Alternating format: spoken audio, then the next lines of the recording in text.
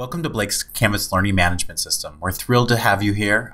Canvas is a leading-edge online LMS that provides a universal approach to engaging all students, providing materials, calendars, assignments, as well as possibilities for communication, quizzes, tests, and other interactions to enhance teaching and learning out of the classroom. For parents, it provides one place to track all of your students' assignments for all courses, except for the physical education and arts courses in the middle school. Over the course of the next 15 minutes, you'll have the opportunity to familiarize yourself with a few key features to access your students' assignments, as well as personalize your notification settings.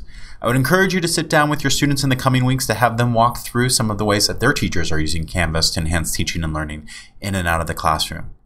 But before we get started, I want to introduce you to some of the organizations of this course by introducing the concept of modules.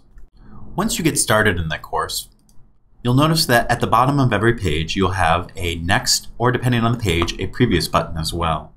Modules are like tables of contents. If you take a look, you can see the progression of activities from the beginning to the top of the end of the page.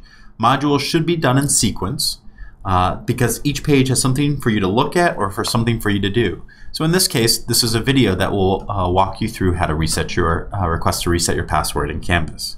You can start by clicking on the page of the module, and once you've read, viewed, or interact with the content of that page, then you can look to the bottom of that page to click the next button to work to the next sequence of the module. The material provided to you has been laid out in a certain schedule, so it should really be easy for you to navigate your way through the module. And as you work your way through the module, you can always go back to the table of contents by selecting the modules link located on the left-hand side. Again, the modules are like tables of contents. It will walk you through a certain schedule.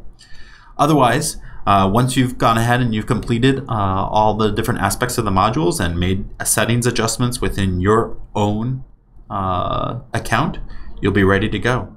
I hope you find these next set of videos really helpful as you explore Blake's Canvas orientation for parents.